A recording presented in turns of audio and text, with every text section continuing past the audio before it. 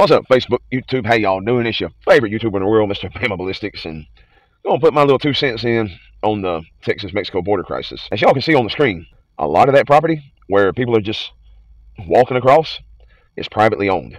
All right, you see all the yellow spots? That is private land. Imagine if that was your shit and somebody just up and started walking across it. All right, you don't know them, you don't know their intent, you don't know what they have, what they don't have. All you know is somebody is on my property, my family is in jeopardy. Let me go defend my shit.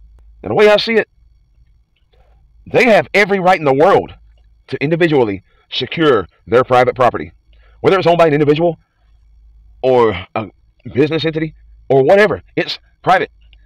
That don't mean any and everybody can walk across my shit. Because here in Alabama, if you start walking across my shit in the middle of the night, you might get shot. And I got signs that say so. So you've been fairly warned. All right. See, that's just the big part of it. People trying to defend what is theirs.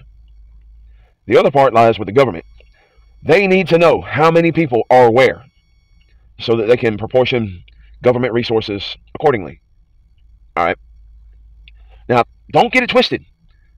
I don't hate nobody. All right. I cannot hate. It is beyond my ability. So don't get it wrong. But if you're going to come here, do it correctly. That's all I got to say about the issue.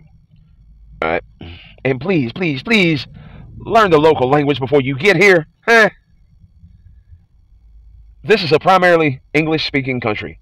Ain't no reason why I should have to learn Spanish or Italian or Arabian or Canadian or whatever. Have some courtesy and learn it before you come, at least passably, okay?